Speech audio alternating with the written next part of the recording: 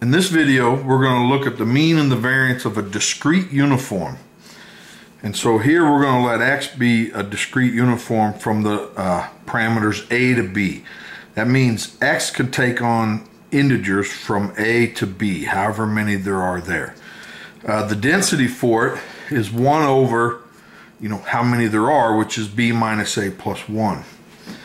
So now let's first of all see if this is a PDF. So we're going to sum over all possible values of our probably mass function.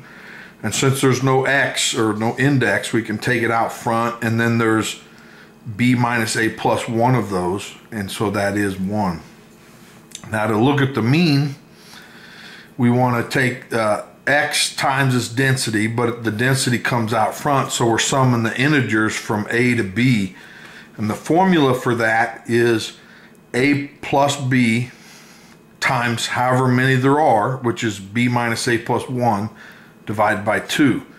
Then those cancel, leaving a plus b over 2. Before we find the variance, I want to find the second moment of this distribution. So the expected value of x squared is it's the sum from a to b of our value. Well, here there's probably some formula to sum that. I don't know it, so I'm going to have an index change. And basically, I want to start from 1 to some number, go from 1 to a number, and then I know how to sum integers and squared integers and etc. So we make an index change. We let y equal x minus a plus 1. So then the change of variable goes from 1 to b minus a plus 1, and then that's our new variable. Well, we're going to expand this, and that's what we do here. So inside we get y squared 2a minus 2y plus a minus 1 squared. Now, I have a video on summation formulas for integers if you want to review how to derive or how to calculate these sums. It's kind of a fun, neat little video, and I'd recommend it.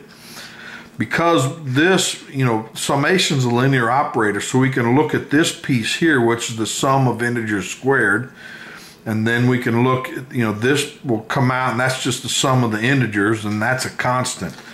And so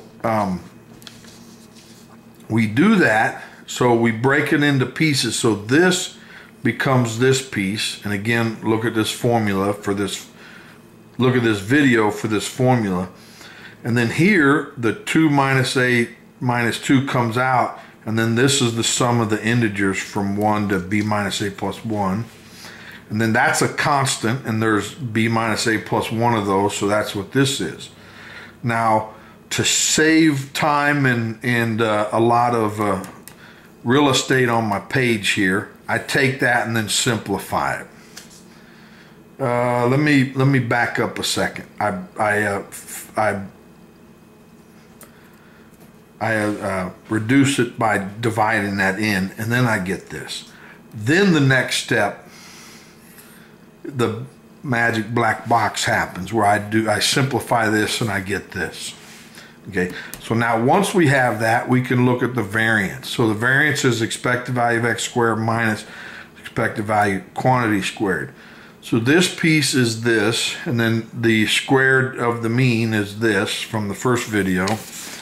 Now we combine these fractions into this, and then if we add and subtract 1 here, then we can reduce this to this formula here.